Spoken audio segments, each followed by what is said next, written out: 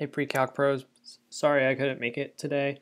I'm receiving an award for my work last year, so it kind of took a little bit out of me to make that happen. So sorry I couldn't be there today. I'm celebrating that. What are we looking at? The Chapter P practice test. Previously, you were given a blank version of this. I'll go over examples that I have. Please keep in mind that your examples might look different. They might ask different things of you, but I'll show in here what your test could look like. So notice that calculators are fair game on the test, but no notes. You'll notice that you have to work backwards for some of the problems, so you really need to understand how the concepts work. The only way you'll really get this down is if you've done a lot of practice and you're really thinking critically about what's going on, which is what I want.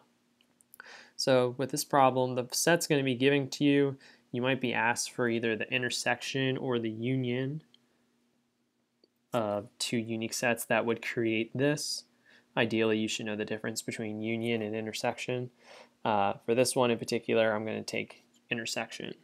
So I know that if I have one set and I have the intersection of that set with the second set, this should be equal to CARL. So those are the three elements in that final set. And so recall that with intersection, we're really looking for the same repetition. So truly, I don't know, the order doesn't matter. You could have RAC here, you could have ARC here. Notice that at least AR and C are going to repeat over here, which is what you want. And then you can get creative with it too if you want. You could put in, oh, I don't know, you could put in B here. You could put D in here also. The main thing is that you want A, R, and C to be repeating, and that would conclude the intersection. For 2, you're creating an expression using X and Y. That would give you 11. So I think a good way to work backwards from this is to recall that if you plug in for X and Y, your outcome needs to be 11. So you could start with that idea. And then you can kind of work around this. Like you have a lot of opportunity to amp this up and get to 11. So you could do something like 2. You can then add on 5. But let's say that we want to have that 5 be multiplying with y. So what? That gets you 2 minus that 5y. So I'll write the numbers down here. So 2, and then minus that 5, and then we eventually want to hype that up to get back to, what is it, 16. So 2 minus 5 gets you negative 3, and then you're trying to add on 14 more, okay?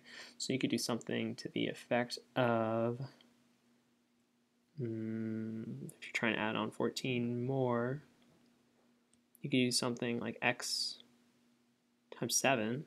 So you could do 2 times 7.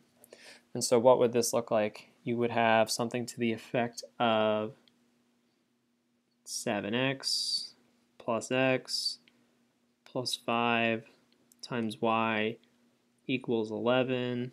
You could clear this up a little bit and do 8x plus 5y. 8x plus 5y would work in this case. Because if we plug in for x and for y, we get 11 as our outcome. That's important. These numbers may vary. Recall that we work from the inside out, so absolute value of 5 is just 5. We're then subtracting absolute value of negative 3, which is just 3. Taking the absolute value of all of that. Absolute value of positive 2 is just 2. That's our answer. For these, the numbers can be whatever.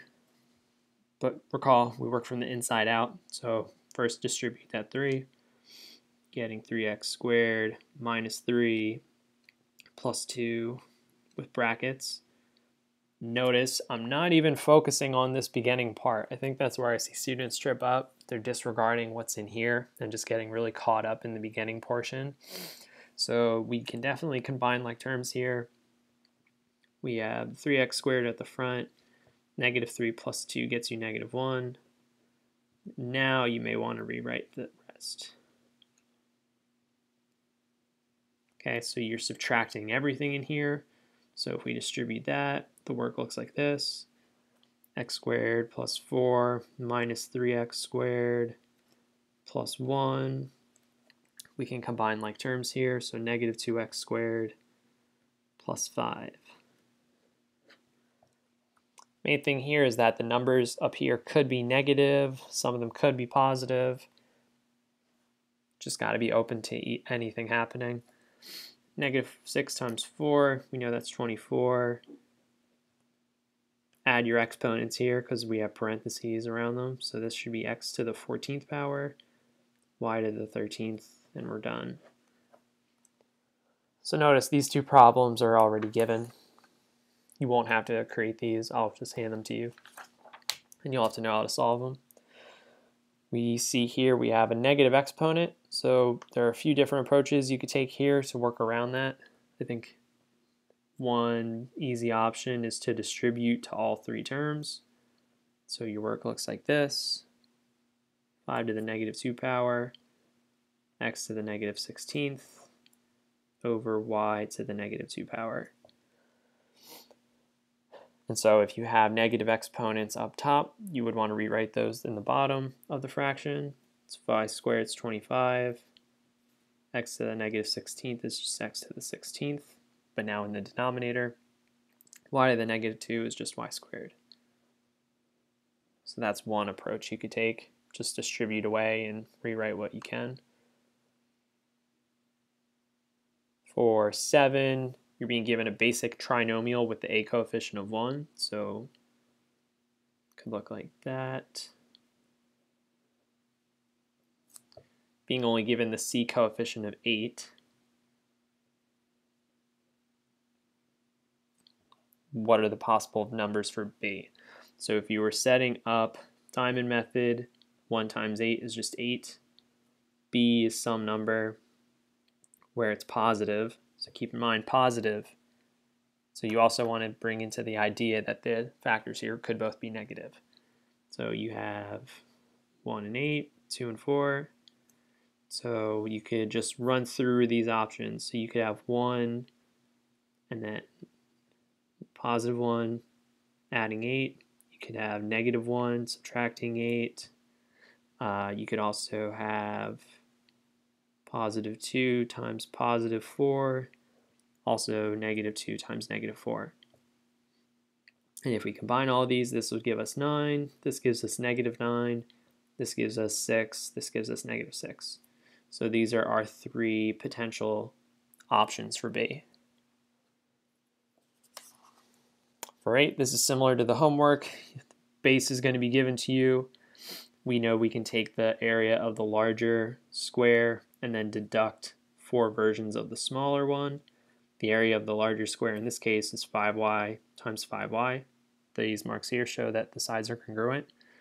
So this is 5y being squared. We're deducting 4 versions of the smaller square, which is 4 times 4. So this can be rewritten to 25y squared minus 4 times 16, which is 64. And we're being asked to factor, so notice this is a difference of squares.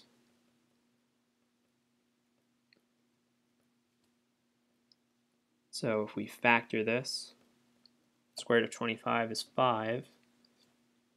We want y along for the ride.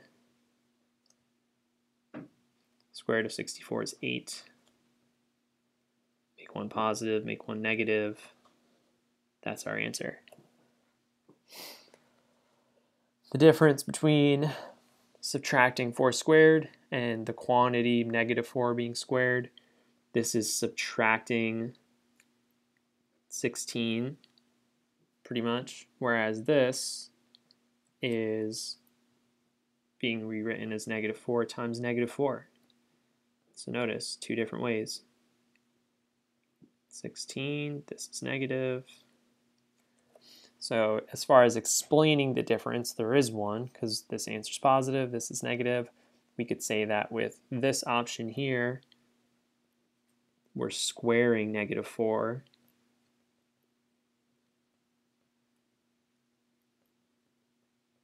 I actually don't know if that's squaring. I don't even know if that's a word, so fact check me on that. So for here, we're squaring -4, and then over here, we're just subtracting 4 squared.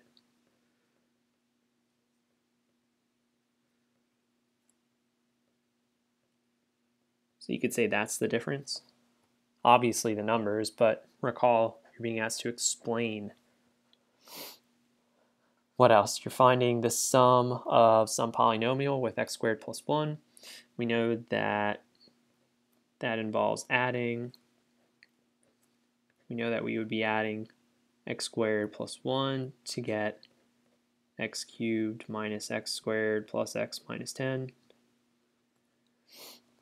So notice that here they don't have an x cubed term, so we want to make sure we're adding that in. We end up with a negative x squared term, so this is going to have to be dipping down 2 units, so we have to subtract 2 of them.